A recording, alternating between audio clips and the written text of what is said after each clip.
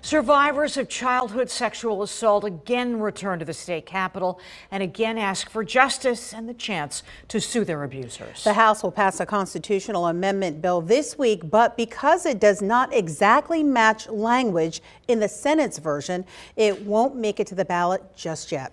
Dennis Owens has more from the Capitol.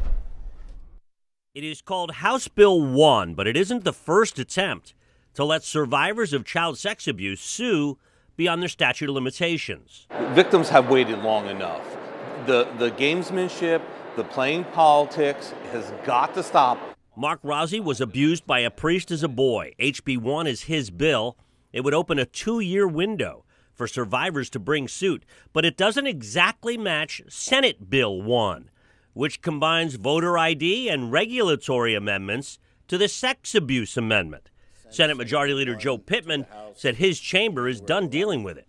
We were very consistent and clear on the priorities that embodied Senate Bill 1, 3 distinct and independent constitutional questions that should go before the voters.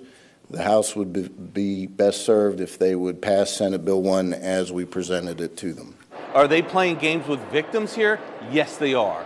And people of this Commonwealth need to call them out and say, pass this bill for victims, get it done. Both chambers previously passed the amendment twice, but the Wolf administration failed to properly advertise it. So it was yanked and put back on the drawing board and pushed back into the trenches. We still have big hurdles.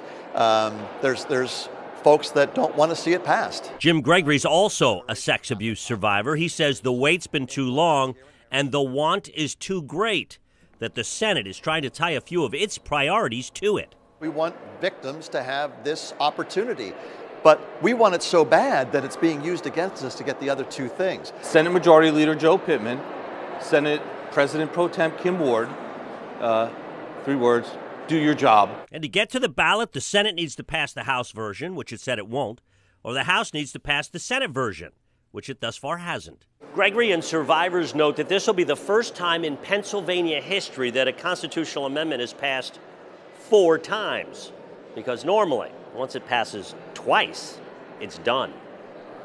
At the state capitol, Dennis Owens, ABC 27 News.